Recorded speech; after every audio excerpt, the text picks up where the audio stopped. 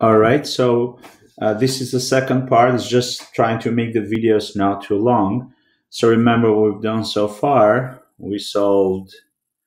We analyzed the problem, we draw a diagram, a frame of reference, we properly organize our given information, the required information, and we found the time of flight, we found the range, and now we're going to find the VFX, VFY, VF, and theta F. All right, the angle. So let me show you what is it we're going to find. We're going to find, this is VFX. Remember, this is at point P. This is VFY, this is VF, and that's the angle. All right, so we're going to find the components of the final velocity right here at this point, and the actual final velocity or impact velocity. So let's start. VFX, very simple, is the same as VX because it never changes, so it's 52 meters per second. VFY, we're going to use any of the equations that we know because now we have a lot of information. But the easiest one to use is that VFY equal to VIY plus acceleration times time, right?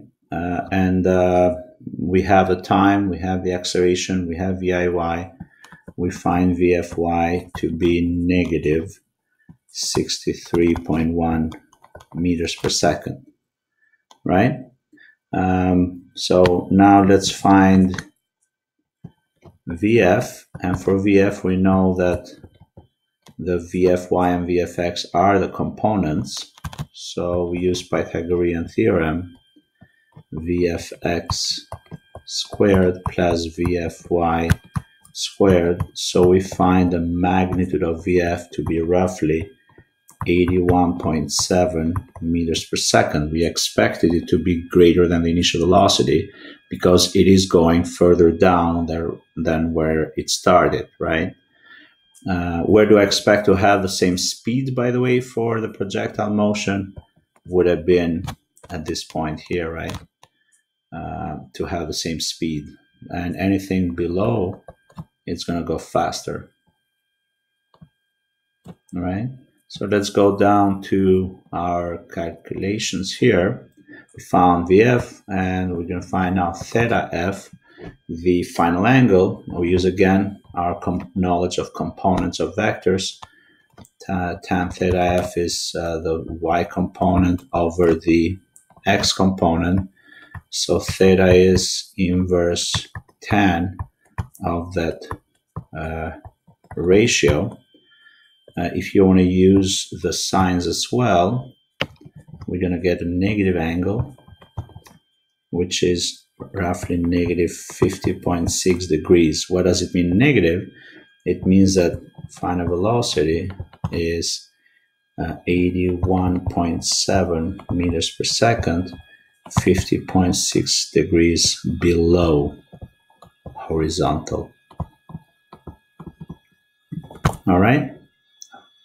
Now, the last thing that we wanted to find is that delta D from y from 1 to 2, right? Which means a maximum height. Let me show it on the diagram. We want to find this here. How far up did the projectile go before starting going down? All right. What do we know about that? Well, we know V2y to be 0. We know which is the same as saying we know the final velocity. That's the top, right? We know VIY, which is 39 meters per second. And we know, of course, the acceleration negative 9.8 meters per second squared. All right, so we have 1, 2, 3 pieces of information. So we can use that final last equation for kinematics equation, which is VFY squared is equal to VIY squared plus 2 times the acceleration times the displacement, right? And we solve for delta d from 1 to 2. Right, so delta d from 1 to 2 on the y direction is vfy squared minus viy squared divided by 2 times the acceleration. That's the final equation.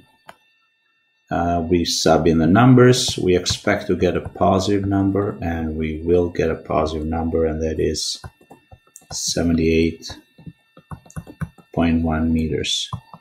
So the projectile flew 78.1 meters above the edge of the cliff. All right, and this is how you solve a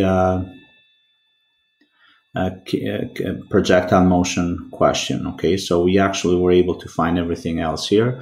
There is more on D2L that you can practice with. Please do practice. Practice will make us better learners.